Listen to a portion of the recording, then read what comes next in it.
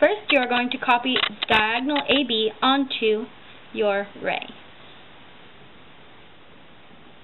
Next, you are going to find the midpoint of the new diagonal you just made. Make sure your compass is longer than halfway. Now you're going to make sure you get through both x's and that your line is going to accommodate the newest another diagonal. Now you're going to make a radius by lining it up with the midpoint you made and swooping all the way around in a circle.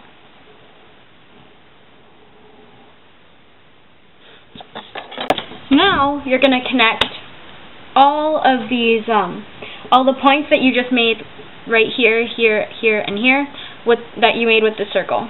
And this is going to make a square.